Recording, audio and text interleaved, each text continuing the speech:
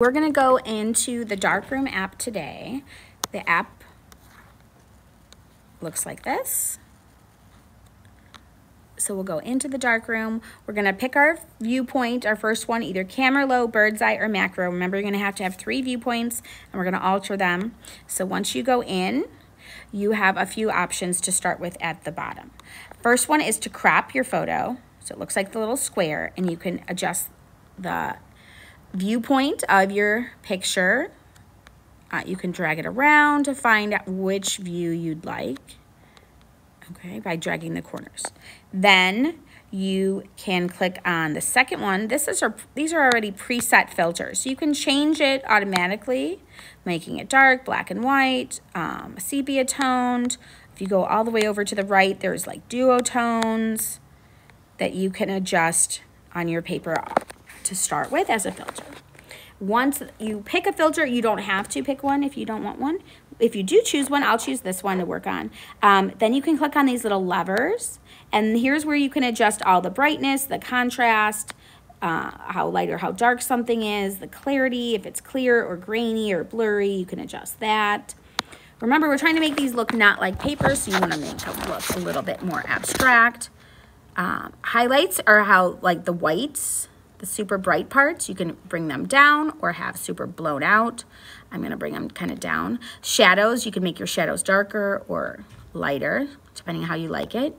Whites, so you can make them super bright. You can make them darker. I'm kind of liking the darker version here. And you can adjust the black tones as well. Like that would be completely darkened up. I'm going to kind of leave it in the middle there. Saturation is how bright the colors are. Because it's already a filter, that one's already down. We have the temperature. I chose the duotone, so mine's already cool. So this is not really going to affect anything on there.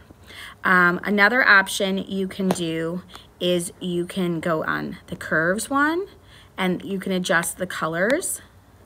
And so this would be doing our midtones.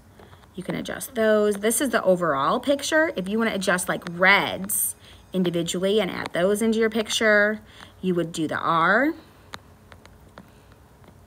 If you're not happy with what you changed, all you do is click this back arrow and you can adjust it again and revert back to your last option. Okay. The next one is G is for the greens. So you can adjust those colors in the different areas and play around with that. I'm gonna bring some green back here. If you don't like it, revert it back. You can adjust your blue tones as well. Some of these are already adjusted by that filter I chose to begin with. Ooh, I like that. So when you find something you're happy with, you can take a screenshot. If you want to keep going, there's a few more options just to adjust the individual colors now. So you can play around with adding different yellows of where those go. You can adjust the aquas, purple. So these are adjusting individual colors on your picture. And then the last one is playing around with those midtones again.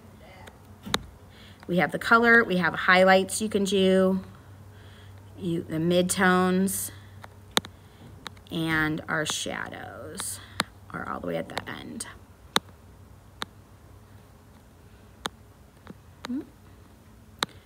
Once you're happy, you'll take a screenshot, and you will have to crop out this area from your photo. We can't get that off of our photograph unless we crop it out. So we'll get rid of the extra areas up there. When you're happy with it, you're going to click done, save to photos, go on and start editing your second one. So you'll go back to your library, pick your second and third photos, and do the same thing. Okay? Have fun.